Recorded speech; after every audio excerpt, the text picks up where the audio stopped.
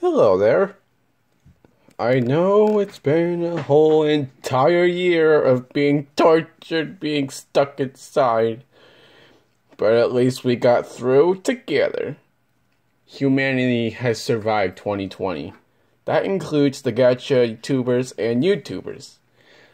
Gacha YouTubers such as Rosie Closey, Len Totally, Gacha Well Studios, Kwai Lena, me, and everyone else, which is my friends, Florida Lenny as well. Project YBTFC as well. And all of my friends, YouTube and real life. It's been a toughie year for me with online school and getting slime. It's been a while since it's been the entire year since I've been stuck at home. But I've dealt with it, even if it's hard getting used to not going outside with a mask.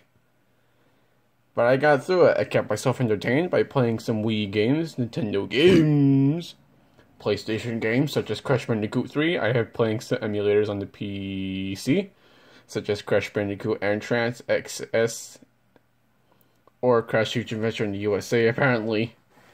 Puyo Pop Fever. Yeah, I played those two on the PC, till Robloxer. Already know that already since I published that video last year. Watching some YouTube videos, even Kawaii Girl on, even though she's exhausted from voice acting for one day.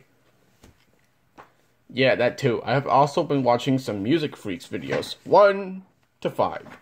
I mean, that's all the episodes so far. What will be the last episode? What number should be the last episode of the Music Freaks? I have no idea. But I'm just excited to see episode 6. But what if I wasn't episode 7? Of the Music Freaks? That would blow my exotic mind, I am not going to say. Or lie, for that matter. But I'm glad we got through 2020, because it's been a terrible year for everyone else. I just hope the pandemic ends too quickly. I do not like the pandemic!